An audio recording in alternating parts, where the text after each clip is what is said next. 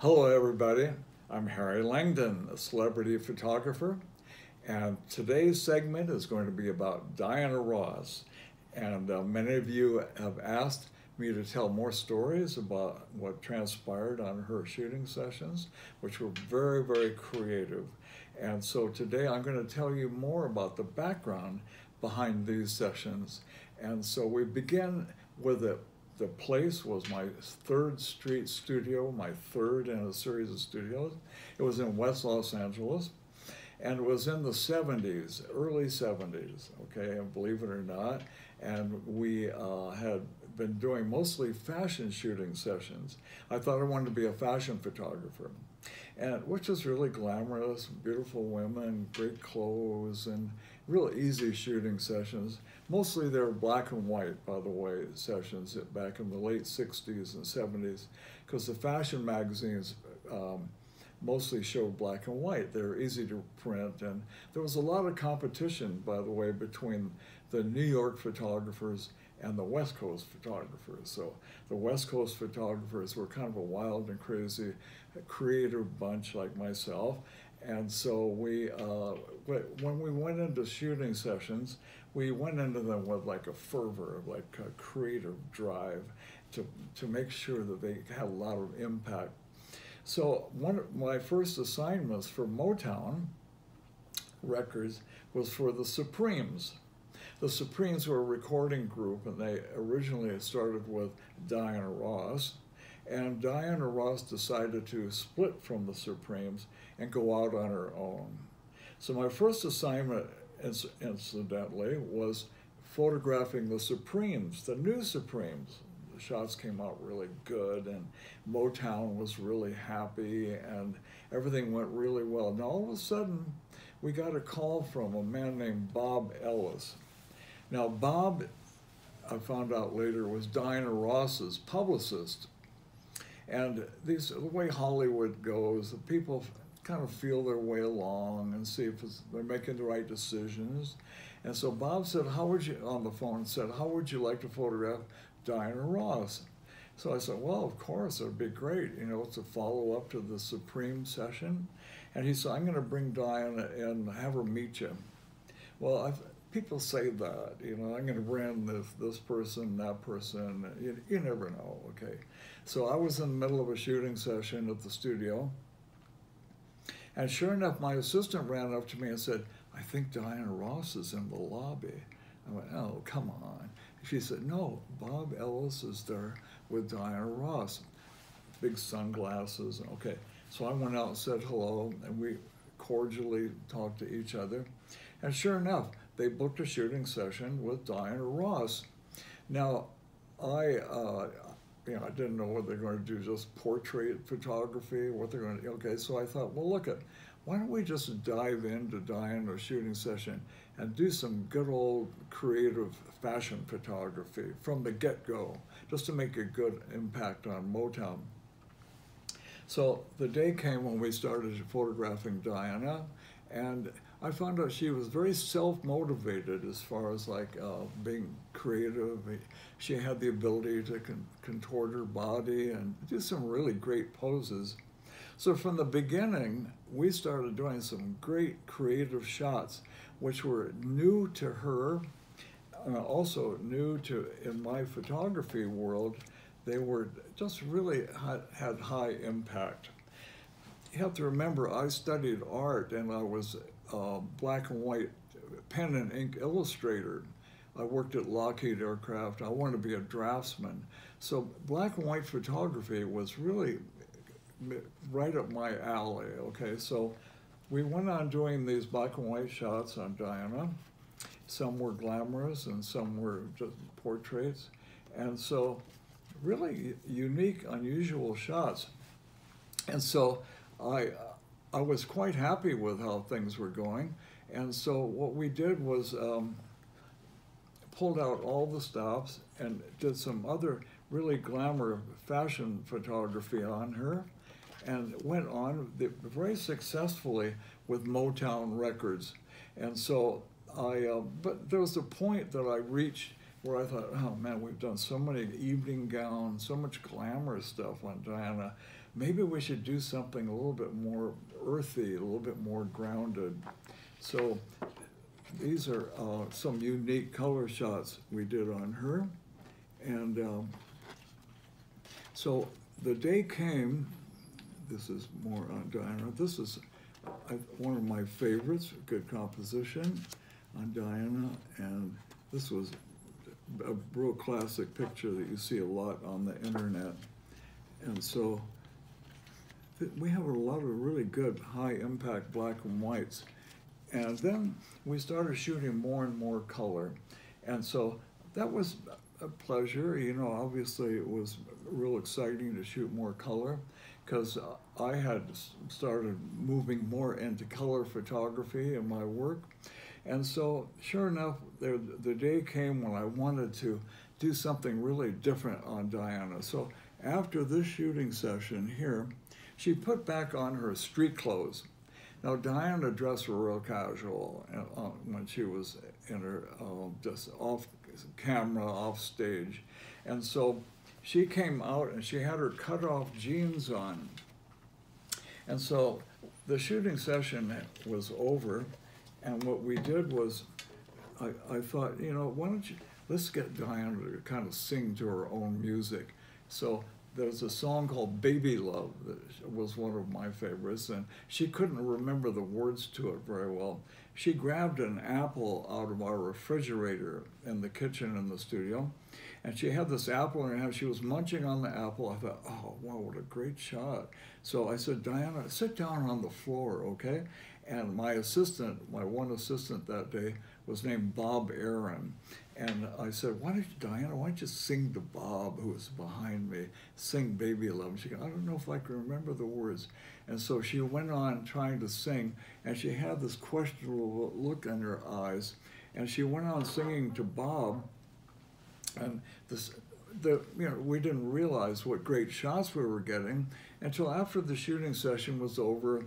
We developed the film, and at the studio, I had my own dark room. We could develop the film ourselves and make the proofs. And when we saw the proofs, we thought, wow, that shot's really neat.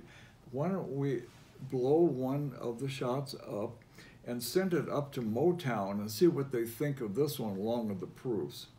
Well, I wasn't sure how Motown would take this shot, you know, because Diana, everybody's used to seeing Diana with evening gowns and, you know, expensive clothes. And so about 2 weeks went by. We sent this picture up to Motown framed and all really nice. And we got a call and they said, Mr. Gordy wants to meet with you, Berry Gordy. And so I thought, uh-oh, I was kind of naive about the whole music business and Motown and all that. So I got in my car, drove up to the Motown compound. Now, the Motown compound was very famous. It had its own ballroom and bowling alley, and this is where the Michael Jackson and everybody all got their training with wonderful choreographers and things. So I was met at the door by a wonderful woman. Her name was Suzanne de Passé. Some of you know who Suzanne is. Now, she's a very famous producer now, but she was Berry Gordy's assistant. And she sat me down and sort of interrogated me. I wanted to see what my trip was, you know. So, okay. So I tried to be as cordial and diplomatic as I could possibly be. She said, Mr. Gordy wants you to come in to the conference room and wants to meet with you with the board of directors of Motown. I thought, oh, really? And so they walked me into this big room, and there was a big conference table, and there were 12 guys around the conference table. I thought, oh, now what's going to happen now? And so I stood up cordial, you know, properly, and then Mr. Gordy came in, Berry Gordy came in and said, hello, Harry, how you doing? You know, it's old times, you know, stuff like that. And he said, this picture, by the way, was framed now, the one that we sent to Motown. It was sitting in the middle of the conference table, big as you please, with 12 guys sitting around it. And I thought either I was going to get reprimanded or I was going to get complimented. I had no idea.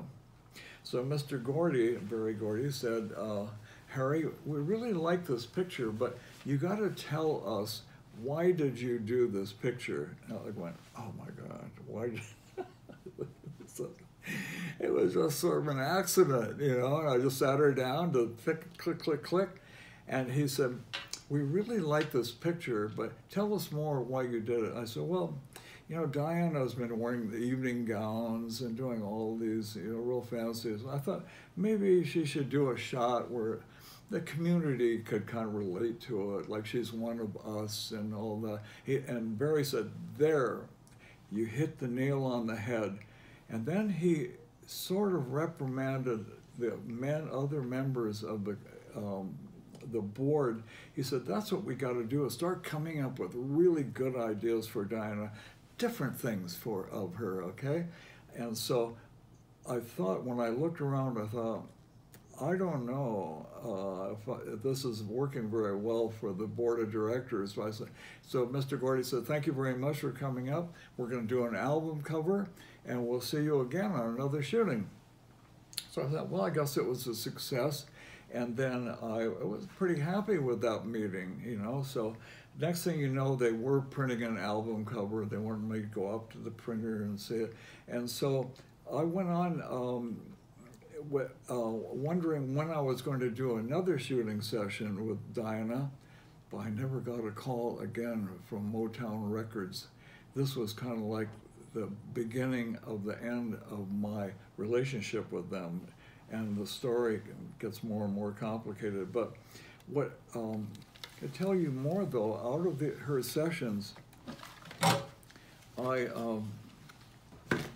they derived all these album covers from the first shots that I did in the beginning of the sessions, and there's many, many album covers which a lot of you may know about. This is the one taken from that black and white shot, and this is a shot taken from another session I did with Diana.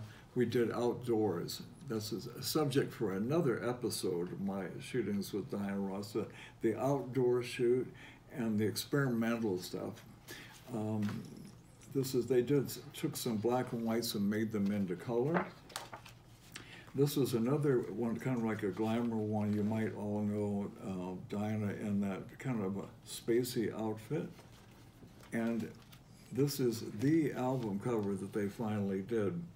So that was my relationship with Diana was really wonderful at Motown, but I never heard from them or Diana for a few more years until I got into some other studios.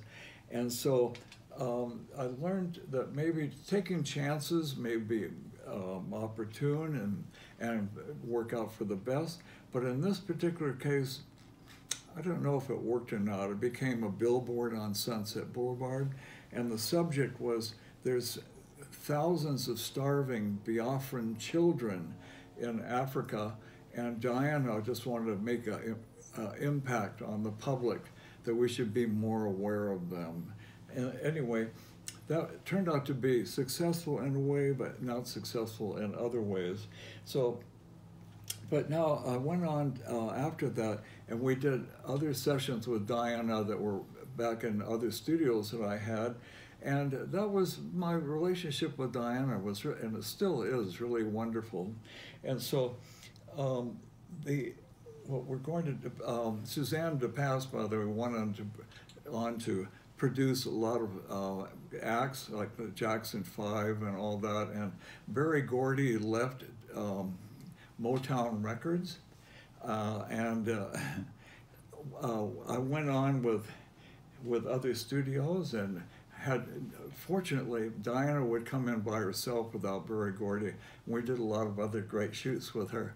So anyway, thank you very much for staying with me on this session.